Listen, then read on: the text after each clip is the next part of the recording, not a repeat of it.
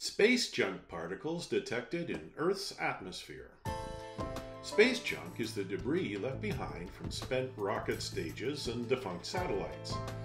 Find out why a new discovery of space junk particles in the stratosphere has implications for our environment and climate.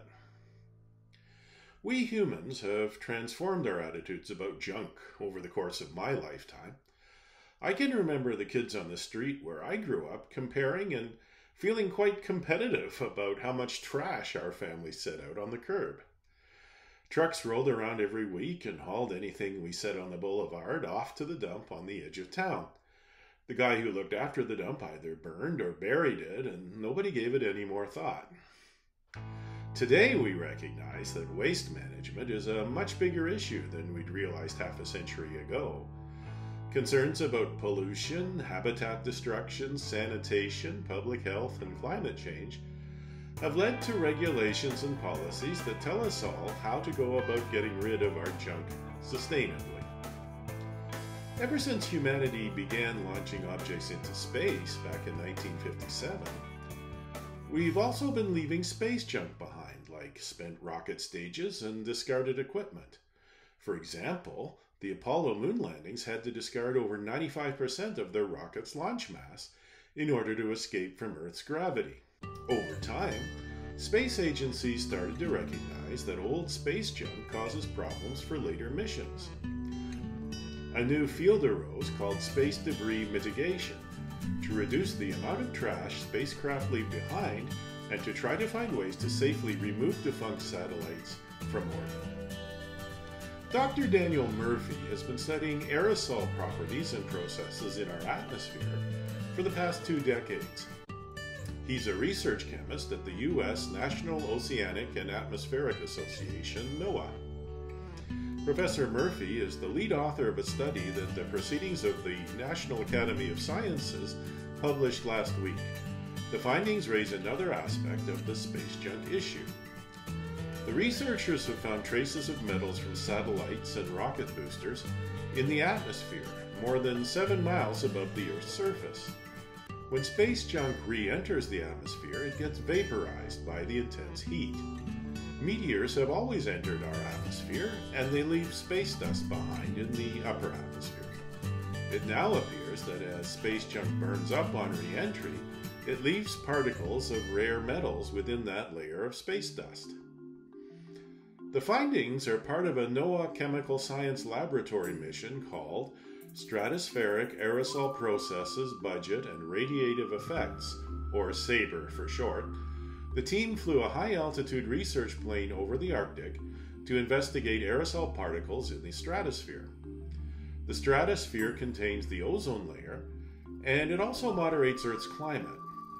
The scientists custom-built a highly sensitive instrument called the Particle Analysis by Laser Mass Spectrometer, PALMS, and mounted it in the nose of one of NASA's WB-57 research aircraft with a large forward-facing air intake. The PALMS instrument gathered and analyzed the mass spectra of over 500,000 individual aerosol particles during the flight. About 10% of those particles contained aluminum and exotic metals that appear to be traces of space junk. 2 of the most surprising elements we saw in these particles were niobium and hafnium, Professor Murphy explained. These are both rare elements that are not expected in the stratosphere. It was a mystery as to where these metals are coming from and how they're ending up there, Professor Murphy said. Niobium and hafnium don't exist in nature as free elements. Chemical processing facilities extract these elements from mineral ores. These rare metals play a key role in semiconductors and superalloys. Along with these rare elements, the scientists also found copper, lithium, and aluminum at levels far beyond the normal range for space dust.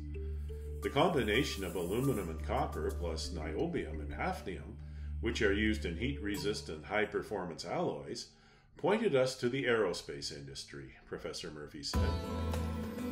Now that they know that space junk particles exist in the stratosphere, the scientists want to determine how they interact with other aerosols. Space agencies expect to see huge increases in space traffic over the next couple of decades and potentially more collisions, creating even more space junk. For example, the Starlink network has over 4,500 satellites in orbit and plans to have up to 42,000 of them over the next few years. So it's important to understand the effect this increased traffic could have on the ozone layer. The researchers project that the percentage of stratospheric particles with space junk traces could rise from 10% to 50% or more because of all this increased traffic. Satellite operators are planning to have more satellites burn up in the atmosphere to avoid future collisions, but based on these new findings, that will also raise the volume of rare metals in our atmosphere. Meanwhile, some companies have proposed seeding the stratosphere with sulfur aerosols to reduce climate change. Professor Murphy and his team want to assess how the space junk traces might affect those plans as well. It seems that no matter what we do or where we go, we humans leave behind traces of our activities. Yet, we don't seem to be very good at anticipating the negative effects those traces might have on our natural world. Finding out more about our atmosphere's chemistry and how space junk might affect it helps piece together the new story humanity needs to make sense of nature and our place within it. We're learning to apply science not merely to exploit natural resources, but instead to understand how to live sustainably with them. According to the website Orbiting Now, there are now about 8,697 artificial satellites in orbit, of which 7,892 will be burning up on re-entry someday. There will be a lot of work to understand the implications of these novel metals in the stratosphere, Professor Murphy concluded. We always have more to learn if we dare to know.